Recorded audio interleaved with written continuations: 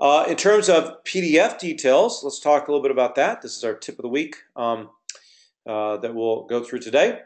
And this is to convert PDF details into editable details. If you've not done this before, what you want to do first is to place an external drawing. So the way you do that is by going to the File menu, go to External Content, and choose Place External Drawing. When the dialog comes up, you're going to want to choose and select the PDF file and enable that. That's going to be the file format. So sometimes you'll see a PDF file there and it may be grayed out, screened out, and you can't select it. And that's simply because the PDF format is not selected. Once you select that as your option, or you select all available types, either way, then you can select that PDF file. You're either going to place that PDF file onto a worksheet or a detail drawing view. You're going to select that PDF file, and then it'll show as green when you selected it. You're going to then right-click on that PDF file. You're going to select Explode into Current View. And now a dialog is going to come up asking you some different options here.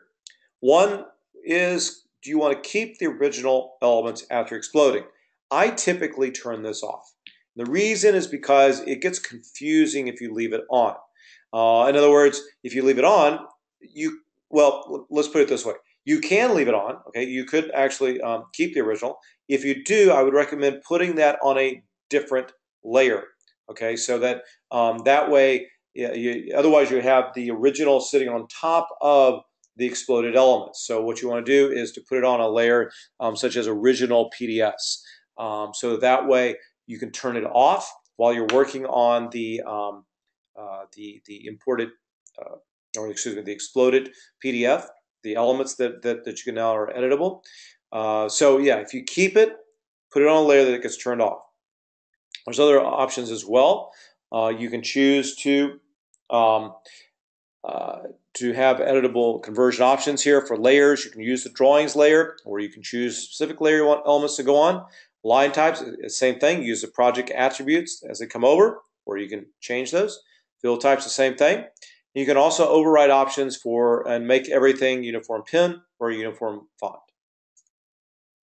And actually, uniform font's actually really nice in particular because a lot of times if you bring over a DWG file or a PDF file, the font may be a different font than you're using for your standard details. So by choosing uniform font, then it'll automatically change it to your font type that you use for your detailing your project types. Once you've exploded it, it's all editable. I can start to edit the lines. I can start to edit the text. It's basically a completely editable 2D elements now that you can use. Okay, so that's the end of